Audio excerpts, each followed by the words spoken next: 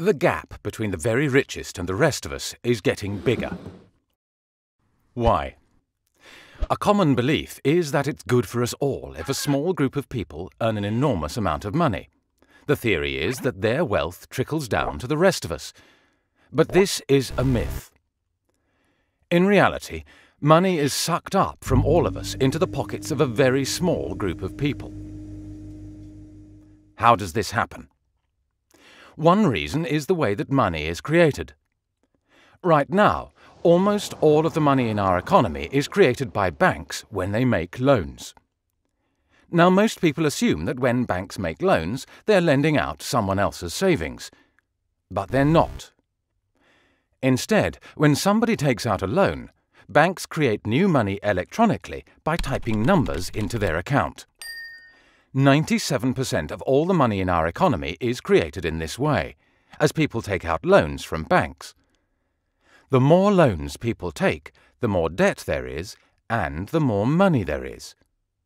The shocking fact is, if nobody went into debt, there would be almost no money in the economy.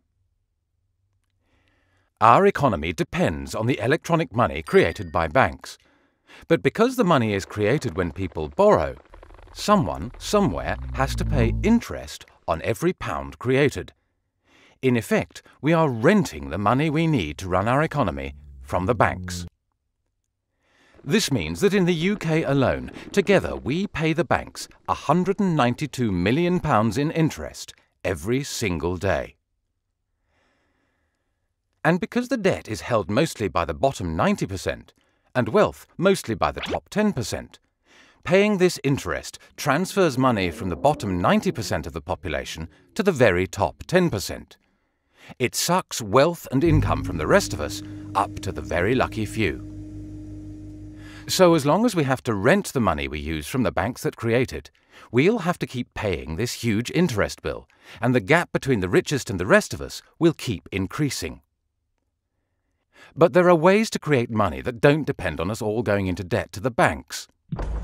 We want to see money created by a public body and spent into the economy, so that we don't have to borrow all the money we need from the banks.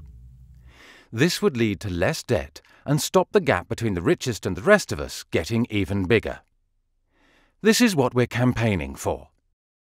Join us by signing up at Positive Money and sharing this video.